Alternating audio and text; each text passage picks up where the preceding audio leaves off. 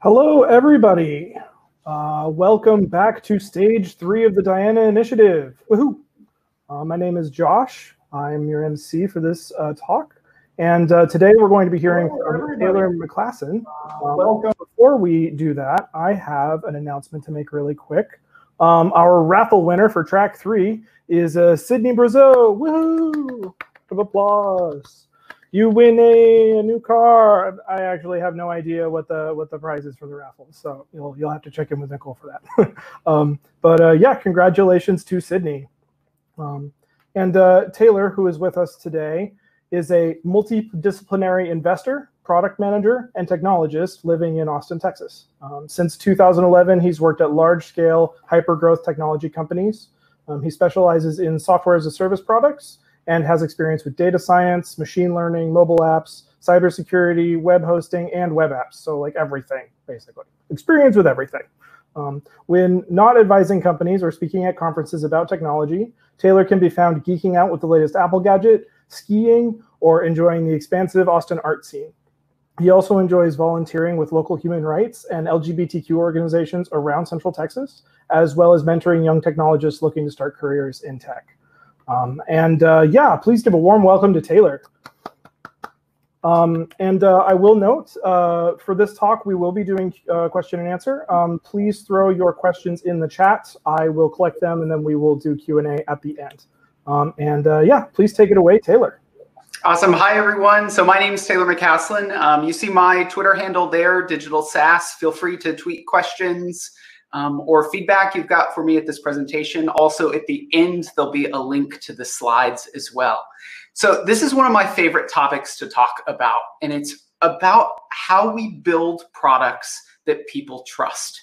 When we think about technology products, they have the opportunity to really allow us to do new things that we were never able to do before. But unfortunately, a lot of technology companies aren't taking that privilege and responsibility to heart and aren't building products that we can trust. So this talk is intended to help you understand how to design privacy, consent, and security into your products so that people love them and use them. So a little bit about me before we get started. I am a senior product manager working in Secure at GitLab. I use he, him, his pronouns. You'll see my Twitter handle throughout this. I've spent most of my career focused on UX at hyper-growth enterprise scale technology companies. So that really is the lens through which I think about products. I want them to be easy to use, and I want them to be delightful to use. Part of that's probably from my strange background. I actually have a BA in theater and dance. So I look at the technology world from a very, very different perspective. I also run a small angel investment fund, really focusing on companies who get the specifics of what we're going to talk about today right in their products. I also have worked at a number of companies that I'm sure you're probably familiar with there at the bottom. So today I want to talk about what is trust, the types of trust that you can build. I want to look at why we should care about trust in general. We'll look at a couple of examples that I like to call trust fails. So seeing companies who have failed at building trust with their customers, and then talk about the specifics about what it means to build trust into your products. So to start, let's talk a little bit about the word trust. It's something that it's a very simple word, but it has very complex meanings. And it's really hard to describe. If you think about trust, it's just something you know it when you feel it. And the way that I like to talk about this is every single day, if you get in a car and you drive on a road, you're trusting that the other drivers are going to obey the traffic laws and understand that you don't cross the double yellow line in the middle of the road. That's you going out on a limb and trusting other people to follow rules. That's kind of what this is about. It's about how people actually think about and present themselves to the world and how we think about that trust. So what is trust? If it's hard to define, but you can feel it, what are the qualities that make up something that you think is trustworthy? So I want to talk about this through the lens of two women who've done a lot of work in this field, Frances Fay and Rachel Botsman. Both of them have a lot of work on trust. I suggest you go and Google them and look up all of their work. Frances Fay is from the Harvard Business School. She's formerly worked at Uber as their SVP of Leadership and Strategy, doing a lot to fix the trust problems at Uber. Rachel Botsman is from the University of Oxford. She's also the author of a wonderful book that I highly recommend, Who Can You Trust? I'll talk about some of their perspectives here in just a moment, because I think they each have a unique take on what trust means. And I think it gives us a framework to look at how we build trust into our technology products. So let's start with Frances Fay. She really approaches the topic of trust in the sense of psychological trust between one person and another person. And she thinks of trust as a triangle. If you think about a stool with 3 legs, that's very much how Frances thinks about trust. And her point in a lot of her talks is that if you don't have one of the legs of this triangle of trust, the whole thing falls down. And those 3 sides are authenticity, logic, and empathy. And if you're missing any one of these, you can't really establish trust, or it doesn't feel completely authentic. So let's talk about what each of these 3 items mean. So her posit basically is that you're more likely to trust me if the following are true. You feel like I'm being authentic to you, that I'm not, putting up a facade or saying something that I don't believe is true. You want to feel like your products are authentic. Second, you want to sense that I have a real rigor in my logic. And what I mean by that basically is that you see how I have come to the conclusions that I have. It's not something that I just pull out of a hat like magic. You want to see that there's some methodology to my logic. And then thirdly, believe that my empathy is directed at you. And this is one of the critical pieces that when you talk to someone who's very empathetic, it's really easy to trust those people because you just feel like they care about you. And this is a quality that's really hard to translate into digital technologies, but I think it's one that is really worth looking at. So if those 3 things are true, you're likely to have trust. Now, I do want to talk one quick bit about rigor in logic. There's a little trick here that a lot of people don't realize. There are sort of 2 different ways that you can communicate logic and ideas. One of them is I'm going to take you on a journey and I'm going to tell you a story, and it's all going to culminate into an idea. In fact, that's a lot of what I'm doing in this presentation today. The second approach is that you start with the idea up front and then you talk people through the journey of how you got there.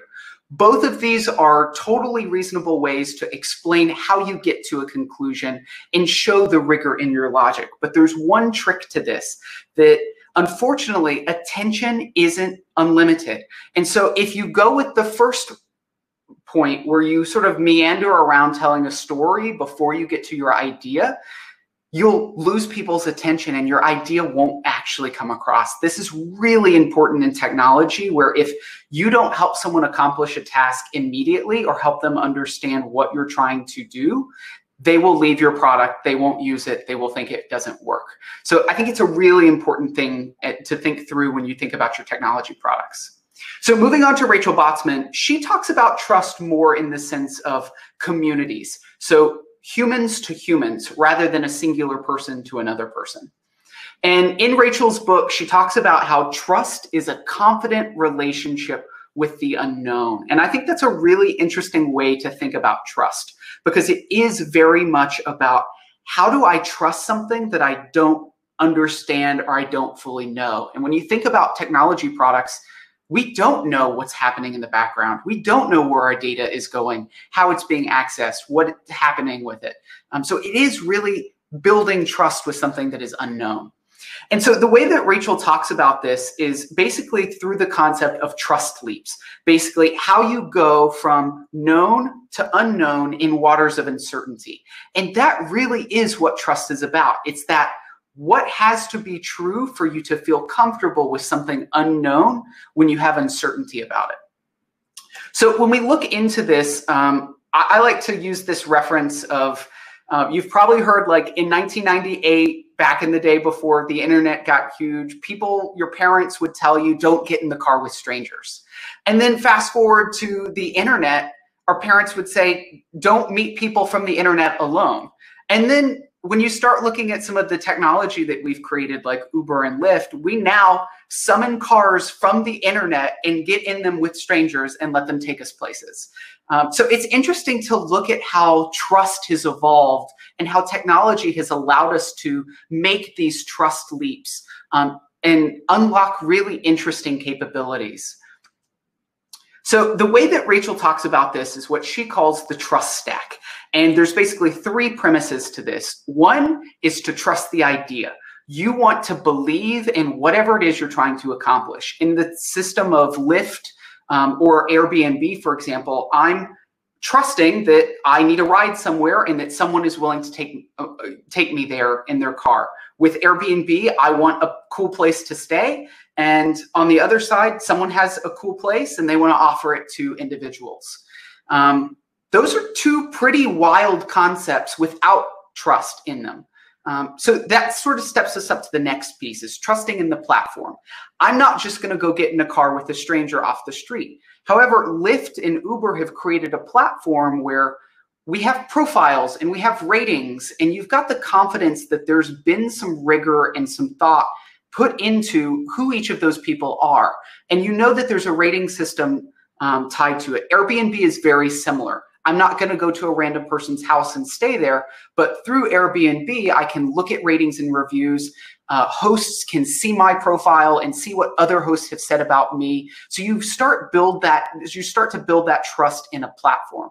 And then the third piece is trust in the other users. Once you trust the idea, you trust the platform is a safe place to explore that idea. You then want to trust that the person that I'm getting in the car with, or the person whose house I'm staying at in an Airbnb, are trustworthy people, that they're not crazy drivers, that they don't have spy cams hidden in their apartments. So those are things that the platforms then have to enable. And in many technology products, that comes across in the frame of ratings and reviews or user profiles. So you can see how technology products are stepping in to fill in these gaps so that they can help us build trust with unknown parties. Now, the interesting thing, and I've kind of touched on this already, is that trust evolves. It changes. It's not a stagnant concept. And this is something that I really like the way Rachel talks about this. So with her concept of trust leaps, if you apply them to different industries like personal transport or payments, you can see really clear leaps of trust as we've expanded our horizon and gotten more trustworthy of unknown context. So for example, with personal transport, before, you were really limited by how far your horse and your cart could travel. You really were in a small community where you kind of knew the relationships between there. Then we introduced trains where you could cross the country. There's no way you could know about what was happening on the other side of the country. You then see how that grows and adds to itself. You see ride sharing there that we've talked a little bit about. When you look at the payment system before proto payments, we really had this idea of bartering, that I could see that you had a goat and I valued a goat as something that I wanted. So it was easy to barter. We then moved to fiat money and currencies where rather than trading goats or cows or crops, we were instead trading coins that represented value.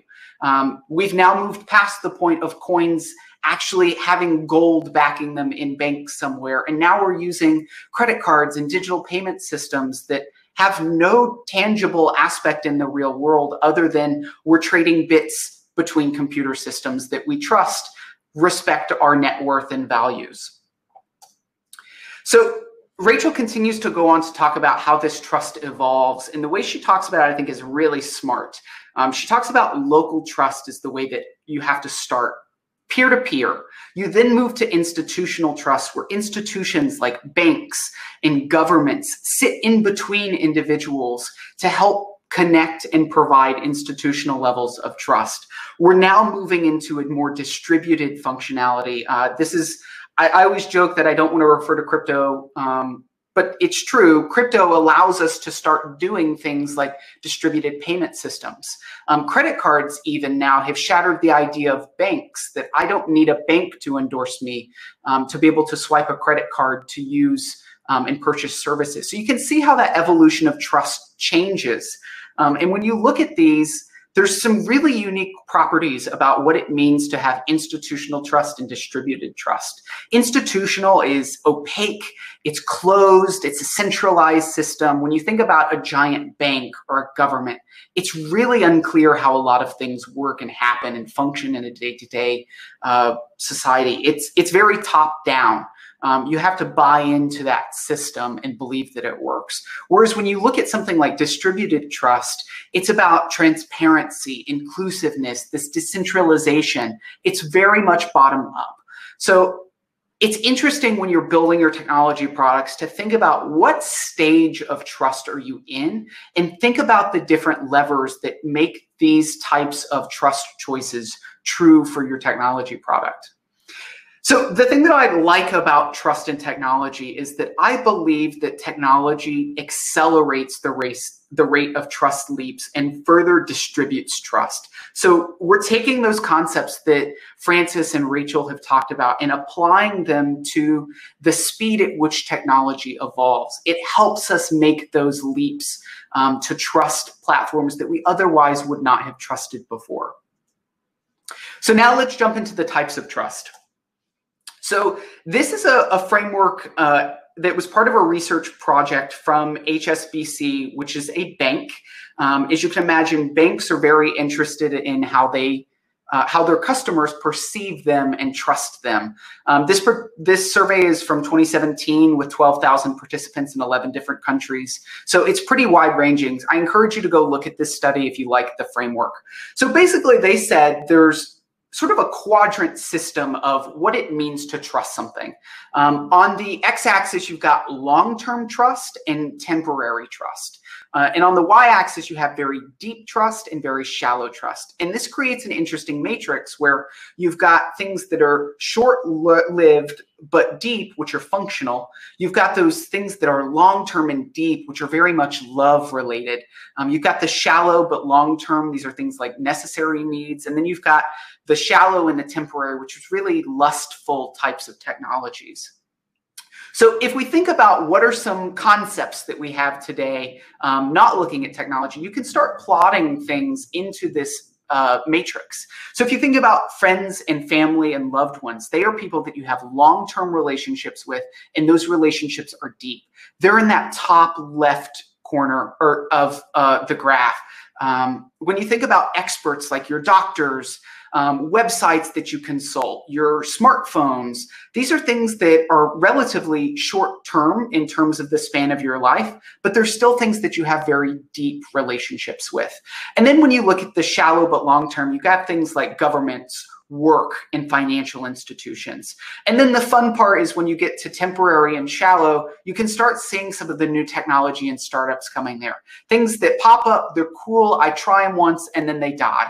And it's really the key for these new technologies to figure out, as they emerge, how do they move up into that top right corner of something that forms a long-term relationship with someone and has deep impact on them. So let's go a step further and look at some brands that are actually doing this today. So up in the top left corner, you've got brands like Apple and Samsung who have cultivated this almost cult-like fan base where people just love their products and will go out of their way to use them.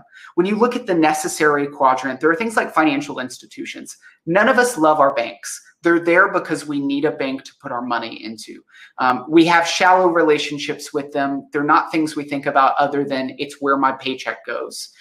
When you think about the functional area, this is where a lot of technology startups live today. Once they've moved out of the emergent stage, things like Weibo, Google, PayPal, Amazon.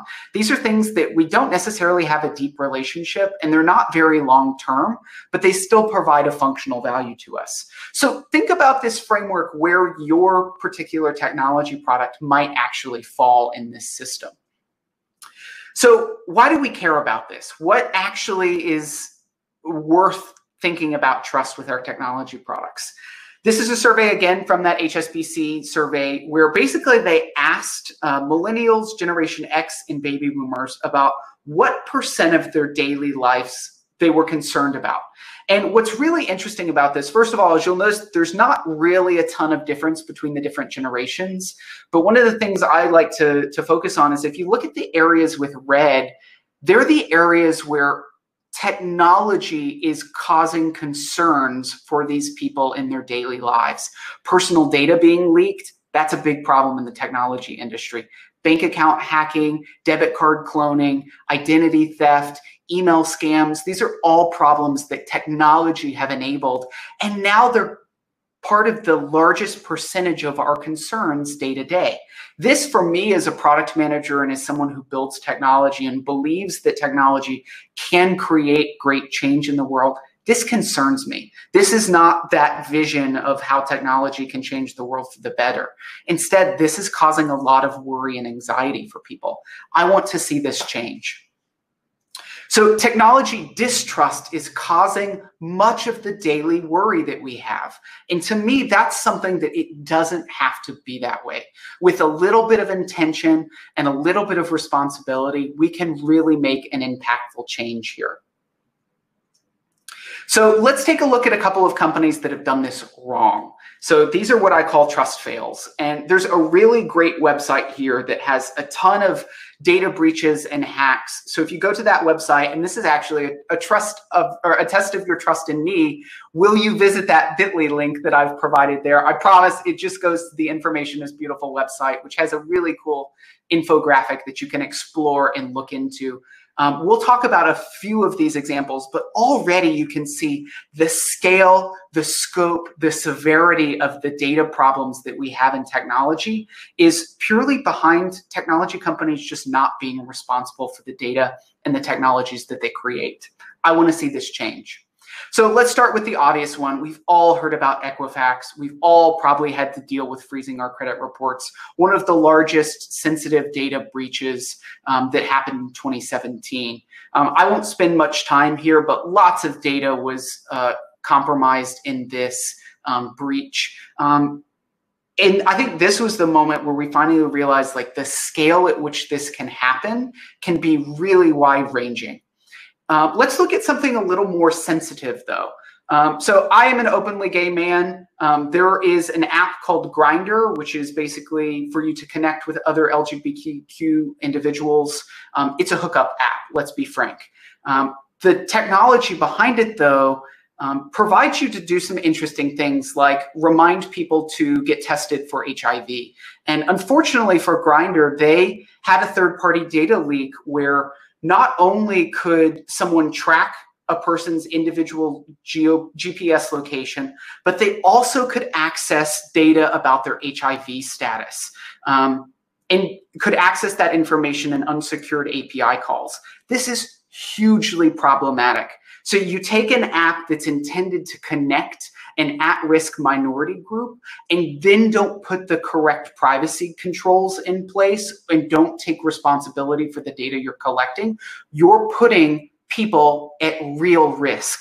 For example, if I were to travel to countries where I could literally be put to death and my location can be easily found and health data around my HIV status could be exposed, we're talking about legitimate safety concerns for me as well as potential impacts to my insurability as a person if data about my health status were to be leaked in a way that I couldn't control. So these data breaches are really sensitive, and our technology products are just causing us to put more and more data out into the world. And in some cases, data that we don't even realize is leaving the safety of our own devices. If we look at Facebook, we've all heard about the Cambridge Analytica breaches where basically Facebook didn't put the correct controls around the data they collected. So a company called Cambridge Analytica scanned Facebook profiles for what is called psychographic data to profile people. And then that was used by Russia to influence the US election. Of course, this is an election year in the United States. And again, this becomes a really interesting and concerning problem about how accessible our data is on the internet and how that can be used to manipulate us. Continuing on with Facebook, they also have other issues. So they've got a product called Portal, which is basically a video camera that will follow you around as you move. And when they released this hardware project, I think it's a really cool concept. But when they released it, even their executives and their privacy policies didn't make it clear if Facebook could use the audio and the video that it was collecting in those video calls to do ad retargeting to you. An example of how a technology company created an interesting and novel technology, but then didn't put the correct controls around it to create that cycle of trust where people would actually use this. I personally will not be purchasing a Portal device, much less putting it in my home and letting Facebook collect all of that data. Continuing on, there was a Pew Research study done specifically on Facebook and trust, and they found that only 6% of adults trusted Facebook. 60% said they don't trust Facebook to protect their data at all, and 3/4 of adult Facebook users have taken some action to curtail their Facebook use. This is a great example of how if you don't build trust with your customers, or if you actively break trust with your customers, they'll go do something else. This is where trust actually turns into very real financial concerns for your business. I laugh at this photo every time it circles around social media. So this is Zuck in his office, joking, but if you zoom into his computer there in the bottom left corner, you'll notice Zuck himself doesn't even trust the camera and the audio ports on his computer. This is one where if even a billionaire who runs Facebook doesn't trust the hardware and the systems that even his company helped build, how can any of us individually have any chance at securing ourselves and our data? Amazon itself has struggled with some privacy concerns. There was a very strange story about a Portland couple who were having a private conversation in their living room and then got a phone call from their friend who said basically the Alexa device was streaming their conversation to her Alexa device. Basically, in their conversation, Alexa had misinterpreted some of the wording as signal words and then started a connection call. That feature of Amazon Echo was actually on by default for customers, and it wasn't until recently that they had changed that and made it an opt-in feature. So an example of rolling out new and novel functionality that some people might use, but by turning it on by default, creates this opportunity for people to have things happen that they don't expect. Alexa and Amazon have moved forward on other interesting devices like this Ring device and sunglasses that have Alexa built into them. So now it's not even just a stagnant hardware device in a home. It's things that can be anywhere on a person, live and recording conversations and doing who knows what with them. So it's interesting to see how these technology companies really have to grapple with concepts of trust. So that brings us to what does it mean to build trust in tech products? So going back to our framework from the bank, if we look at some of the technology concepts that we've got, and we touched on some of these earlier about how brands that can engage fans create this like diehard fans who go out of their way, who stand in line for days and weeks to purchase the new devices that come out. Those are like concepts of love. You've created technology that people love so much that they go out of their way to go and get it. When you think about functional items like our phones and even our wearables, these are devices that we wear on our person and have on us at all times. They're very personal, but they're devices that when the next one comes out or when the screen breaks on this, they're gone and you move on. When you look at the necessary section, you've got things that are high switching costs. Banks, again, are a good example of this. Nobody wants to go and switch banks because it's a pain to do. Creating a new account, moving money between it, changing all of your paycheck ETFs. It's just something where it's not a very deep connection, but because of high switching costs, we let it be long-term. Things that are in the necessary column tend to not be things that are super trustworthy or have much thought put in them because they know that you can't go anywhere and that it's a pain to do. We're seeing technology change some of that. And then the lust category, you see things like low-value luxury items, handbags, as seen on TV type products. And when you think about all of these different types of technologies and how they impact our world, there are ways that you can break trust with these things. So when you think about this, think about things like scandals or betrayals. For people you love, a betrayal could break that trust. For companies that you love their products, for example, I'm a big Apple fan. If Apple had a giant privacy scandal, I might be less willing to be a fan of Apple products. When you look at functional items, it becomes much more about breakage or fading fads. I'll tell you a quick story about not the Apple Watch, but the fitness band. One of the companies basically was aggregating fitness data, and they released a blog post that basically said, really weird. In time-adjusted data, we've noticed that around 7 or 8 o'clock in the evening, there's a lot of activity. And then they wrote a blog post about people having sex. That's not how I want my personal data to be used, even in an aggregated form. It feels invasive. And with these devices that literally are on our bodies, that are listening to our heart rates, that are listening to audio or recording video in the room, they're very sensitive things. And when something that we don't intend to be public becomes public, that's a moment of broken trust.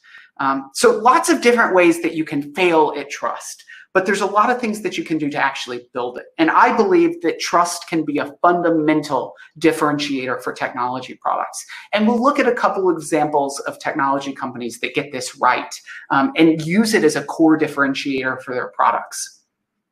So we've talked a lot about what trust is, how do you build it, between people and between communities, but what about humans and machines? As we're building these technology products, how do we help individual people who may not be super technical understand how the systems that we build and the technology products that we release work in a way that they actually trust them? And so I want to take us back to Francis and Rachel's frameworks of building trust through authenticity, through empathy, through logic. Looking at Rachel's framework for adding competence, reliability, and honesty into our products and what that actually looks like in practice. So to start, I want to talk through a few examples of technology products that actually do a good job of this. And you'll notice this is a bit in conflict with some of the privacy problems that I mentioned earlier. But one thing that the Amazon Echo device does do is that it's very clear when it's on. When Alexa is listening, the blue light is on and it lets you know that it's listening. That's a really great example of using technology like the light up ring around the edge of the device to make it extremely clear how technology is functioning.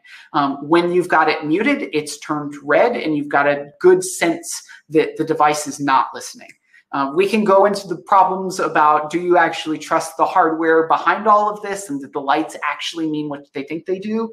But having clarity in the technology that's super clear that even a child can understand if your listening device is actually listening or not is really clever. Consistency is another way to build trust with people. I look at this from the Apple Human Interface Guidelines, where providing consistent messaging helps build and train people with how to interact with your technology product. It doesn't matter what this modal says at all. I know the default action is the blue button, and it's probably what triggered the action that I'm trying to accomplish.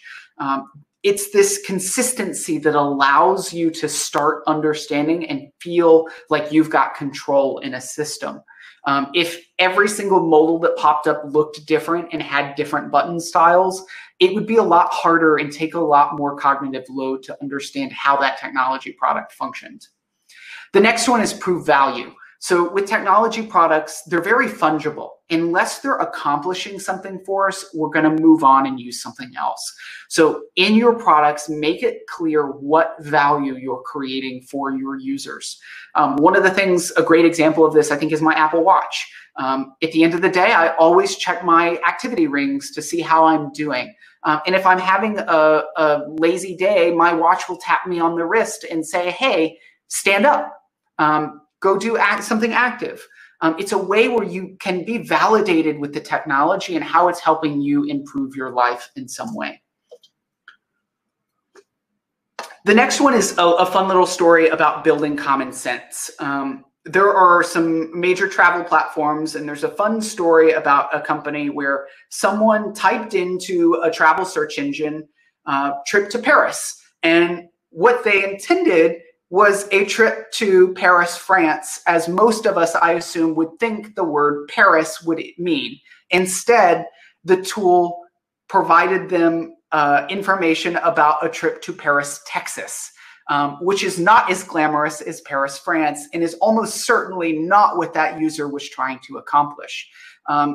Because they were in a rush or for whatever reason, they ended up buying the tickets to Paris, Texas, rather than Paris, France.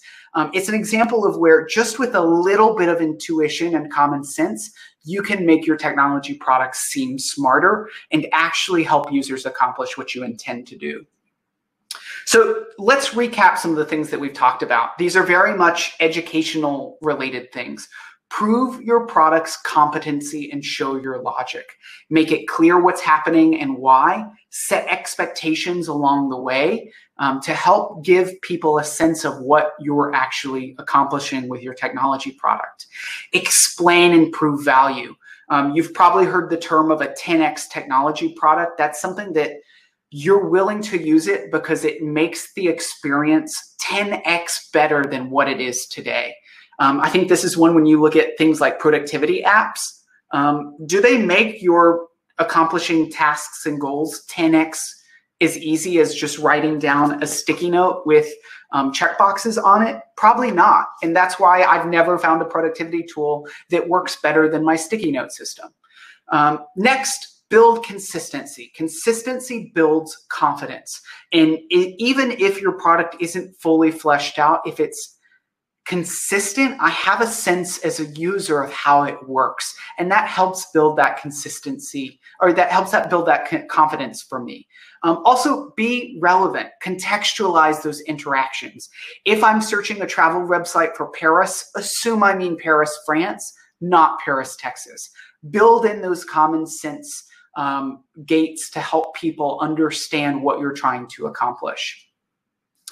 And again, like I mentioned earlier, simplicity wins. One of my favorite things is to see Alexa devices with these red circles on because it's super clear what the intention of the device is at that time.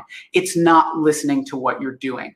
And I think it's very hard to get simplicity that's so simple, a child can understand that when the light's red, it's not listening. And when it's blue, it is.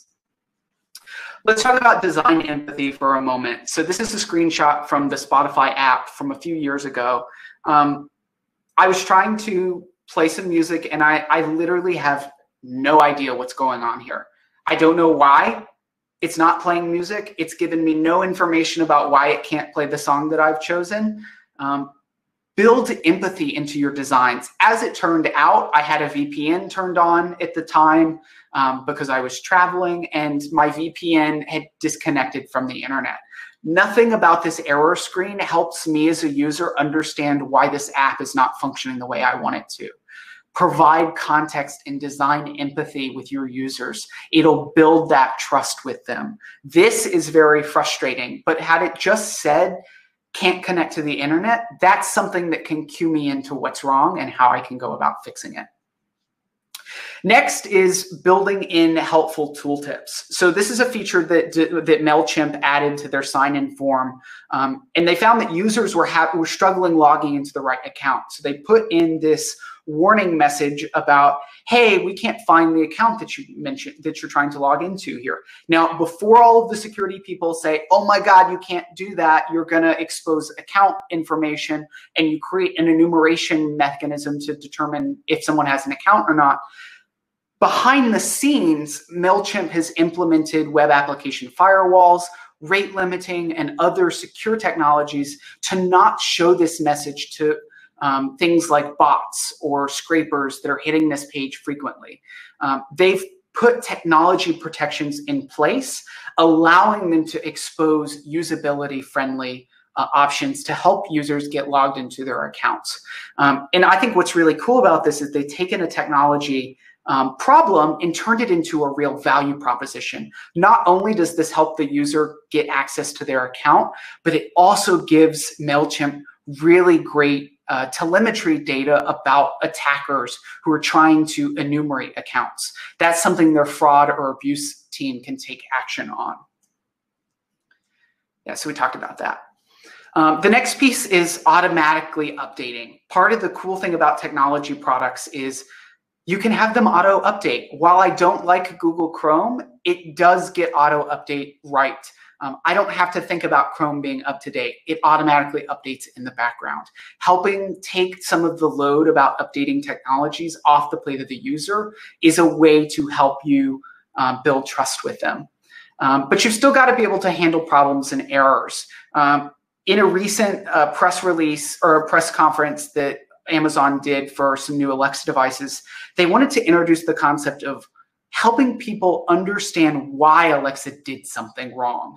So you can actually ask your device, why did you do that? And it'll explain what happened that caused that trigger. Many of the devices now allow you to look at trigger words so you can understand why something has turned on or turned off. So a fun story here is when you think about failed interactions in human space, in reality, in IRL, interactions are one-off. When you go to a restaurant and you have a bad experience, you don't apply that to the entire restaurant or to all restaurants in the world. Instead, you say, I want to talk to a manager to make this right. With technology products, you don't get to talk to a manager. You have to put your best foot forward. And if you fail at that, you can really damage a brand. As we saw earlier with Facebook, the damage has been done with people trusting them, and people are looking to other technologies other than Facebook. So with some of these concepts, this is really about building security into your apps. It's about building reliability and empathizing when things go wrong. So make sure that your product does what it promises. Ask for consent before you collect data secretly. If you do collect data, secure the data that you're entrusted with. And if you don't have the security investment to be able to protect that data, don't collect it. Make security easy, set smart defaults, and handle problems. Empower users rather than blame them when something goes wrong. Help them fix problems, and it'll create technology that your customers are more likely to trust and use. So let's keep looking at some examples of this. So Apple gets transparency and consent really right. They're a privacy-minded company. In fact, that's why I feel comfortable wearing an Apple Watch on my wrist all the time. That's why I have all my Apple devices, because it's a company I trust with my data. Their privacy page is top-notch. I highly recommend you go to apple.com/privacy. They talk you through how they've built privacy and consent into their technology. In fact, I love this icon of two people shaking hands, because that is really what trust is about. It's about understanding each other and what you're trying to accomplish. Next is privacy controls. If you go into the settings app on your Twitter application, you'll notice there's lots of different settings. And what's cool about this, and what I like about the way Twitter has done this, is they've put real context and given you control about how your data is used. If you haven't, go take a look at those privacy controls and think about how you could apply them to your technology projects. Then we've got the fun one. We've got Google, who on their privacy page lead with the top header, "We do not sell your personal information to anyone." And I know technically what they're trying to say here, But no one would agree with this statement at all. Google is absolutely using your data to sell ads, which, while not maybe exposing or selling your information to third parties, they're providing access to your data so that they can sell ads. Definitely be really cognizant about the messaging of your technology products. Here's a fun app that I actually really like. It's called Sleep Cycle. But what you'll notice there in the middle is that link icon with the name Emil. Emil was one of my coworkers previously, and we were at a convention in a hotel, and this app has the concept of a partner link that broadcasts your device name on the network that you're on, so it can pair with your partner and cancel out movements in your bed. I do not share a bed with my coworkers. I was alone in a hotel room using a VPN, and yet this was broadcasting Emil's device to mine and mine to his. They have since added this feature which was on by default previously. They now have a modal that lets you opt into this feature and explains it to you. But this was really terrifying to me the first time. Anybody could have used this app to enumerate if I was on a network somewhere actively sleeping. Next, you've got things like smart defaults. If you've never looked at your options in your iPhone, go to Settings, Face ID, and Passcodes, and take a look at how much data you're allowing to be accessed when your phone is locked. This is a view of what my settings are, and I encourage you to potentially adopt some of these settings to reduce the amount of data that you're allowing someone to have access to when your device is locked. Here's an example of where, with Apple's approach to privacy, privacy is still really hard to get right. In their new OS releases, they require additional security permissions to give applications access to your data. And unfortunately, the way this was implemented creates this nightmare of pop-ups and modals that are really hard to understand. When I upgraded to this version, this is an actual screenshot of my system and all of the privacy prompts that were brought up. This is a lot of work for me as a user to have to think through what I'm approving. So think about the user experience of those solutions. So in recap, be honest and act with authenticity with your technology products. Be transparent with the data that you collect and use. Provide smart controls and consent and controls for people to consent or object to collecting data. Handle when people opt out of providing data. Set smart privacy defaults. Don't auto-opt people into new features that might have privacy concerns to them. Explicitly let people know when behaviors or features change in a way that might impact their privacy. And I think finally, to close this out, go and talk to actual people who use your technology. The things they will tell you will blow your mind. Just having a conversation about how they use your technology will open a brand new door of all of the different things that you should consider as you're building trust into your technology products. And really listen, deeply empathize with them. Ask why. Ask them why again. Really get to the heart of their questions and the ways that they're using your technologies. I promise you, if you do 5 of these sessions, you will be shocked at the things you'll learn from your users and how they think about and use your technology products. So that closes us out today. I think that while building trust isn't easy, it's how you can set yourself apart and really differentiate your products. That concludes my talk today. If you'd like to see the slides or dig into some of the examples, you can find the slides at that link there. So I think it's time for questions. Awesome. Thank you very much, Taylor. That was an excellent talk. So I was able to collect one question. And so how accountable is distributed trust if that distribution makes attribution potentially more difficult? And I'm assuming attribution of like an account to a person. Mm-hmm.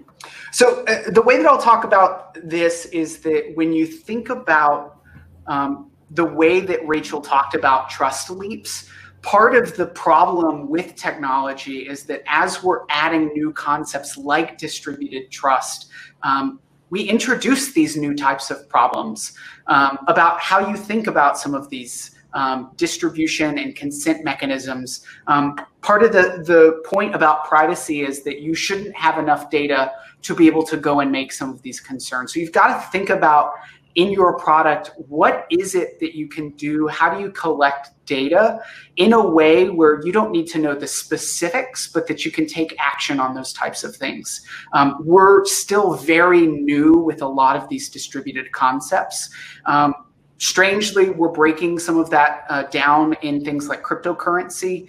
We're already seeing like the US government have to grapple with how do you do taxing on a cryptocurrency that's completely anonymous. As you remember, Twitter recently had a security incident where people were posting crypto addresses on public figures, even political figures' Twitter accounts. And it's a strange thing to grapple with about you've got this attack framework where people have complete anonymity, but that you can still gain context and pieces of information to piece that story together. I still don't really believe that anything is private these days. Even if you're using crypto or whatever VPN, like you still leave digital footprints. So I think it's about thinking when you're building your products, what data are you collecting? Where is that data going? How are you using that data? And how can you have as little data as possible? The way that I think about this when I talk with my technology teams is if we don't absolutely need the data to accomplish whatever it is we're trying to do, don't ask for it. It's one other thing we have to secure and protect. It's more storage we have to pay for. It's more security that we have to protect things with. And if it doesn't really provide value for the product that we're offering, why collect it? Sure. Thank you so much, Taylor. That was an excellent talk. Let's give a round of applause, virtual round of applause. Thanks, everyone. Feel free to tweet your questions at me. And again, the slides are there at that link. I'll tweet that link as well. Thanks for your time today, and I hope you enjoy the rest of your Diana Initiative virtual conference. Cool. See you, Taylor. Bye.